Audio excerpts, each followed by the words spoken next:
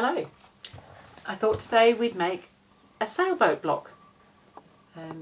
So my little boat's a little bit pale. I think it's been in the sun a bit long and it's perhaps faded a touch. It's funny how when I'm in the sun I don't fade, quite the reverse, but my fabrics fade in the sun. Anyway, we're going to make this sailboat block today, again using 2.5 inch squares and strips. So the boat is made from a 2.5 inch strip, and I've got a strip here. We're going to have a little bit of a stronger coloured boat, and some 2.5 inch squares for the sails. And again, I have used a 5 inch square because I just needed 4 squares. So I've used a 5 inch square and cut it into 4, because if you cut a 5 inch square in half and half again, you get 4 2.5 inch squares. And then all the background squares. So we need a few of the background squares, and in this case I've used white. So initially we'll make the boat. So the boat, as you can see here, is just angled at each end. So I've just used a whole long strip. You could do it in squares, and I think perhaps traditionally the block is made in squares, but I thought we would just do it as a strip. And I found these delicious striped fabrics. So I'm going to put a corner on each end of my boat to make that work. So there's my strip.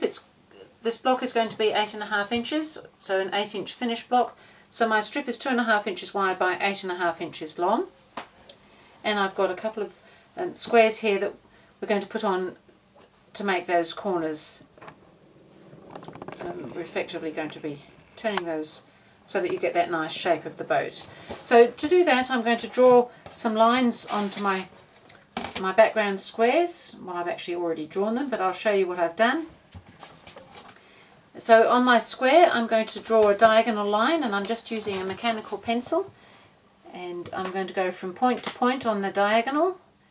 And then I'm going to using the markings on my ruler, I'm going to come along 1/2 inch and lay the 1/2 inch mark right over my drawn line, and draw a second line, which will then be 1/2 inch away from the first line. So I'm going to do that, and I've already done it to my other end as well. And I'm going to go to the sewing machine, and I'm going to sew those on. So you do need to sew these on so that one goes one way and one goes the other way, because that's the shape of the boat. So I've got it, the piece I'm cutting away is on the right hand side there. So we're going to sew that long line first.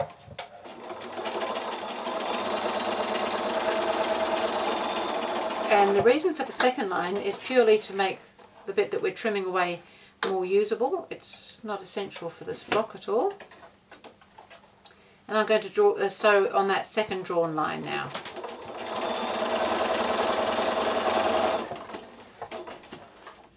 And then I'm going to go to the other end of my boat. And so I'm not sure if you can see this or not, but I've got the lines going in one direction there, and I want them to go in the other direction at the other end of the boat. So I'm going to sew both of those lines now. So position that on the end of your strip, and we're going to come right along that long line first, and then we're going to do the second line.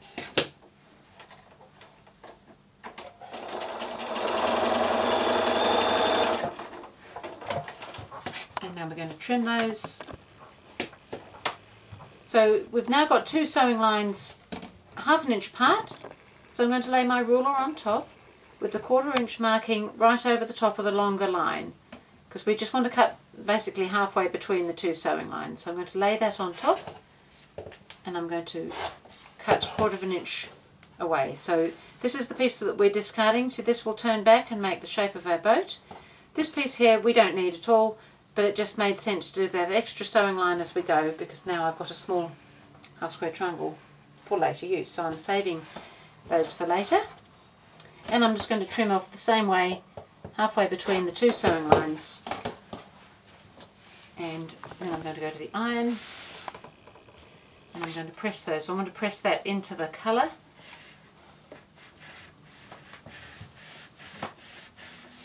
and this end as well, and there we've already made our boat. Now that was pretty fast boat building, I have to say. So that will go on as our boat there. It's a little bit big at the moment because it's still got its seam allowance. And then to make these sails, we're just going to do some half square triangle units. And so the same sort of thing with the drawing of the lines that we did for the end of the boat. We need to have these two same lines. You need the one through the diagonal and then 1/2 an inch away. If you're wanting to save those triangles. Of course, if you don't want those triangles, you don't need to do that. And then I'm going to pair them up with the fabric that I've chosen for my sails. So I'm going to lay them right sides together so I can see my drawn lines.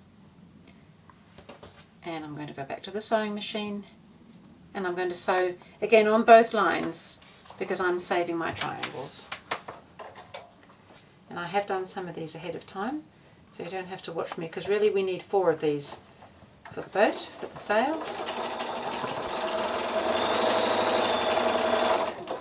And I can feed the next one straight in.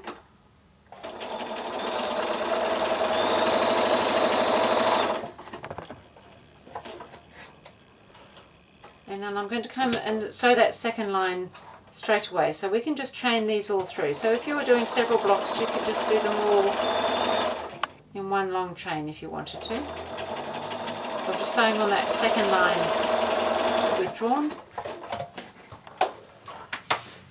Trim off my threads, cut my blocks apart, and now do that same cutting as we did for the boat. We're going to lay the 1/4 inch line along the long line so that we're cutting halfway between the two lines, which should give us a 1/4 inch seam allowance on each one. And we've just about made our sails. This boat building is good, so save those for later. And I'm going to press these again into the colour.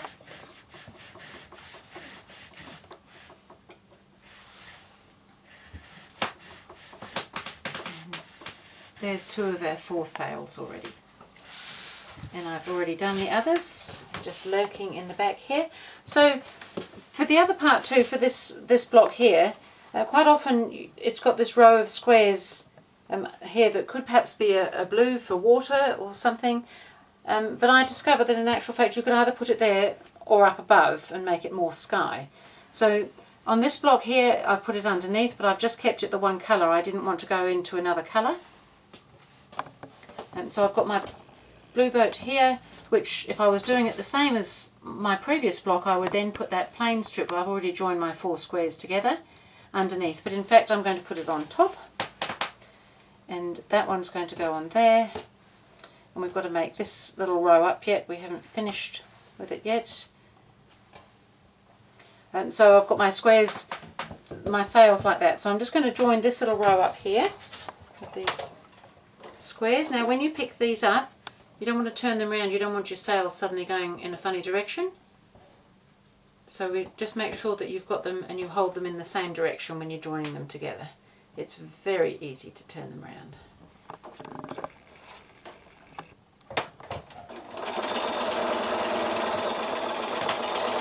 And I'm going to pop the next one through as well. Again, just being careful you don't turn that around. It's no good at all if the sails are all over the place.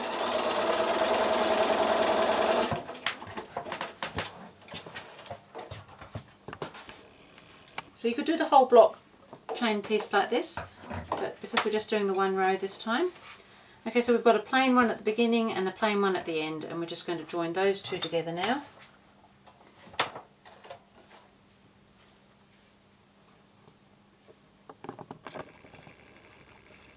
Just getting it to sit nicely.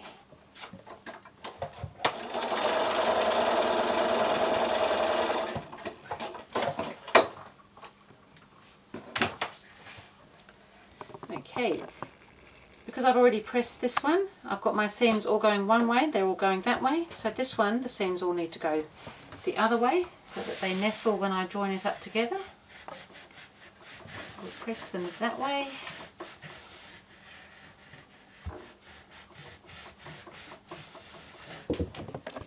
And this one, which I've already sewn up, I just need to turn around so that my seams are going in the opposite direction. So we're actually going to have it so that we've got kind of more sky above rather than water underneath this time.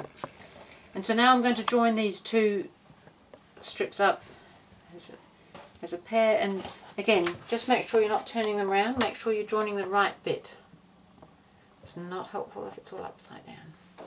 You don't want any boats capsizing.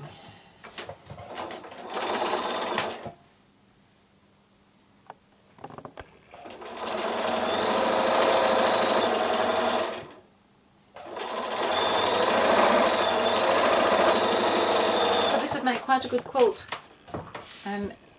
for, just got to make sure I get this in the right place, maybe for a boy or somebody who really likes sailing. Doesn't have to be a boy, it could be a girl. I know girls who love sailing.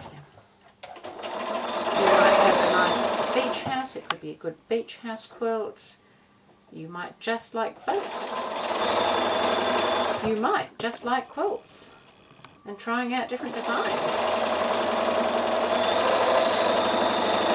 And I think that's my problem. I really just like quilts and making them and making some more, because, you know, you've made one, you've got to make another one. Okay, so our boat is coming together. We've just got to join that up together and then we can press it and the block is done.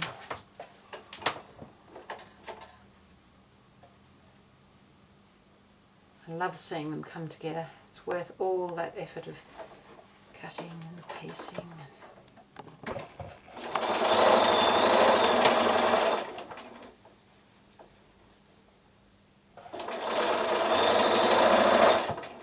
Love planning quilts. It doesn't seem to need to be a reason. The quilt doesn't need a reason. The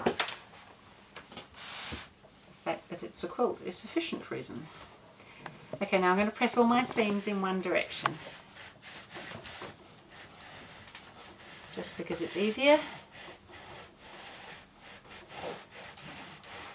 If you were joining these blocks together side by side, you might want to think about which direction your seams go on each block, so that where they join you can nestle them nicely.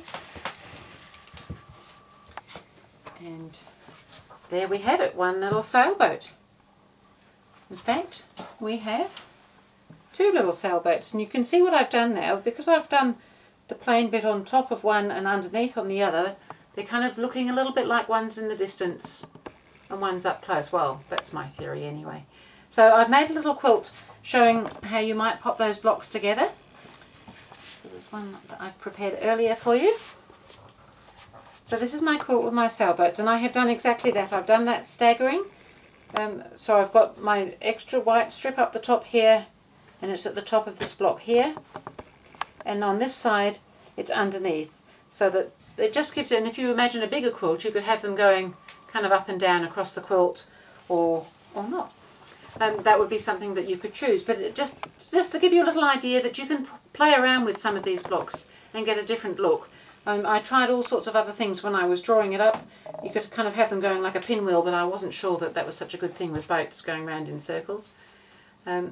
So I went for the staggered look, or perhaps sailing in the distance look.